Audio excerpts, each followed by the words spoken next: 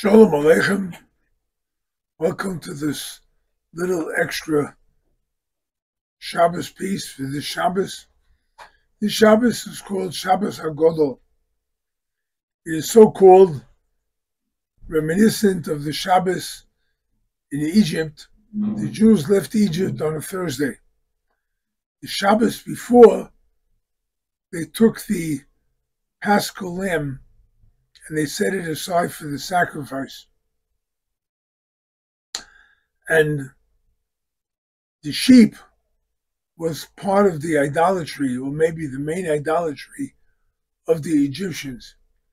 Imagine the Jews going out, taking sheep, getting it ready for slaughter, and to make a sacrifice out of it.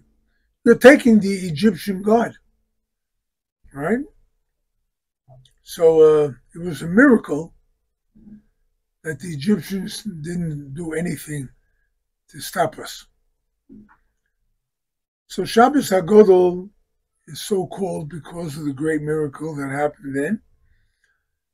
It was 10th day of Nisan, and it was meant to teach us that there are great things happening in the month of Nisan. This Shabbos HaGadol is a very important Shabbos in our lives. It's a Shabbos, we're on the threshold.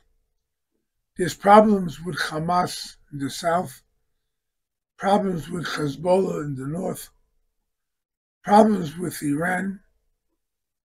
Frankly, there's problems with the United States, with the United Kingdom, with France, with South Africa, Australia, Ireland, Spain, South American countries, and whatnot. It's amazing, right?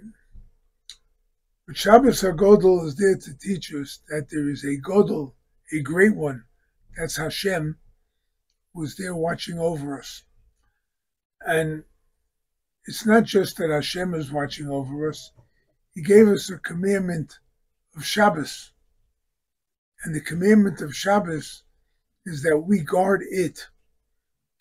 And the Sfarim bring that just like we guard Shabbos, Shabbos guards us too. We need the guardianship of Shabbos to get through life. Very important. So Shabbos HaGadol is a preparation for Pesach. Shabbos HaGadol, we have to get ourselves ready. We have to get our sacrifices ready. Right, in the temple, it was the Paschal lamb. Today, there's no temple. We hope there will be. But right now, there's no temple. So we don't have the Paschal lamb, but we all have sacrifices. We all have made sacrifices. Whether it's financial, Pesach costs a lot of money. And a lot of people give tzedakah to poor families for Pesach. We at Breslov Research have a campaign going on now to help the poor people of the Breslov community in Israel. Whether the sacrifice is the work we do to clean the house for Pesach, whether, if you're like me, you make the sacrifice to stay out of the house so that you don't get involved with the Pesach cleaning.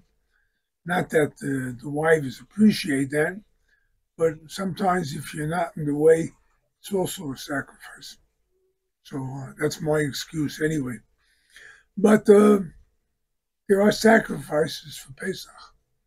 You have to go through a week eating matzah, no bread. There's a lot of different things that happen. Shabbos HaGadol, it's a great Shabbos. It's a time for contemplation. I am going from bondage to freedom. What's bondage? Anything that I'm sold on. I have to go to work. I have to do this. I must do this. Whatever. That's bondage.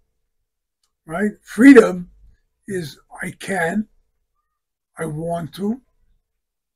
I will choose to do what I want. That's freedom.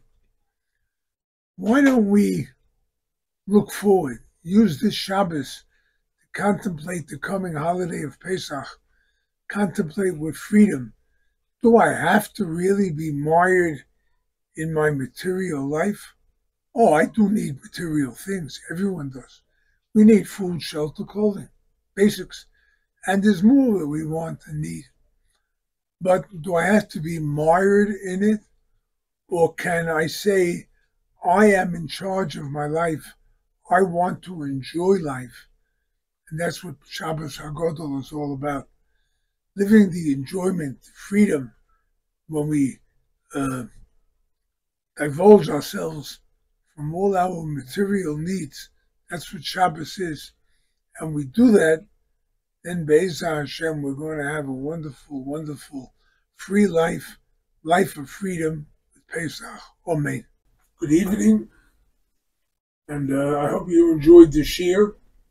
And if you like the shir, please pass it on to others and let them all get interested in Breslov and Rabbi Nachman's teachings.